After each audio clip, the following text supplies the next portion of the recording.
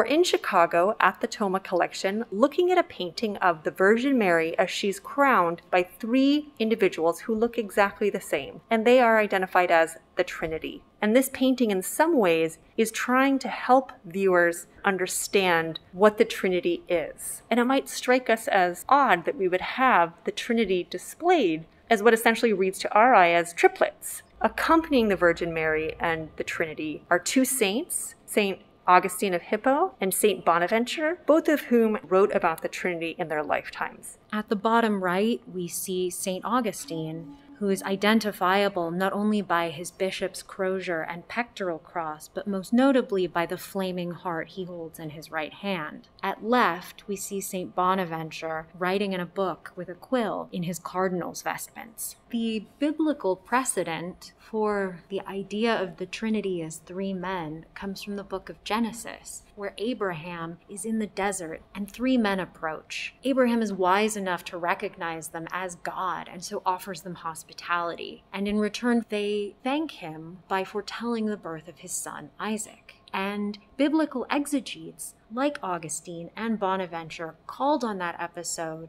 in imagining the nature of the Trinity. In fact, in one of Augustine's treatises, which was called On the Trinity, he writes, "Since three men appeared, and no one of them is said to be greater than the rest, either in form or age or power, why should we not here understand the equity of the Trinity and one and the same substance in three persons?" What he's getting at is that the Trinity is essentially three persons in one Godhead. And artists, like this artist in 18th century Peru, is part of a tradition of artists trying to figure out how to express that visually. Each of these three figures has radiating from his head a halo that takes the form of a triangle, once again representing the idea of three in one. And this is but one version of how artists show the Trinity as triplets. Another way of displaying this concept of what's known as the triune God, or three persons or three deities in one, is known as the trifacial Trinity, in which one man is shown with three faces. And this is something we see commonly in the Andes in this period.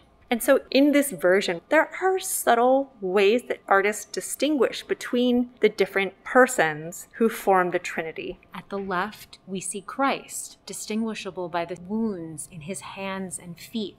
And on the right, we see God the Father, who's recognizable by the scepter in his left hand. At the center is the Holy Spirit, and you'll notice that his body is the least realized. He's obscured by the celestial glow that emanates from Mary. And here they are placing this elaborate golden crown on her head in recognition of her status as the Queen of Heaven. It's a wonderful encapsulation of this complex theological concept paired with the crowning of the Virgin in heaven. At the center of the composition, we have the Virgin kneeling. She's up in celestial space in the heavens. She's holding her hands apart in a gesture of piety as the three members of the Trinity place a crown on her head. She has long, loose curls, and she's wearing a beautiful blue mantle. We can see that the artist is showing her knees as she's kneeling. We can just see that with light and shadow to give the sense of her body taking up space.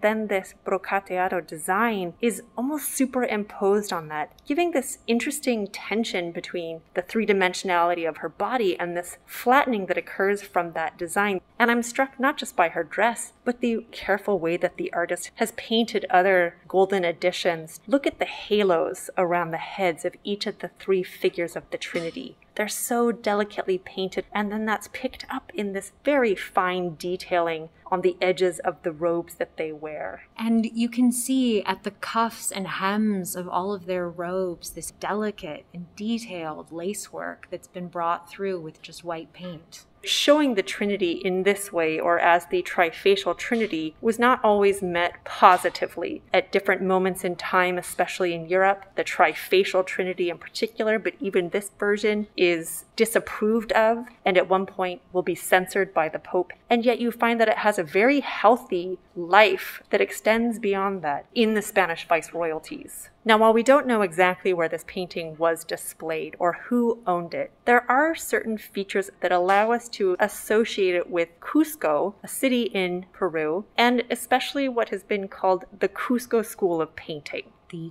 gold work on the textiles, known as brocateado, is a hallmark of painting from 18th century Cusco. The pale faces with crimson cheeks are another feature of this school. The inclusion of mauve and red and blue also harken back to the workshops of this period. And the Cusco school was a group of indigenous painters from Cusco who joined together after they were evicted from the painting guild by non-indigenous people, primarily by Spaniards. So we have a painting that's not only possibly associated with this group of painters in Cusco, but one that belongs to a very large body of works from across the Spanish viceroyalties that show this subject, and testifies to the longevity of this subject long after it fell out of favor in Europe.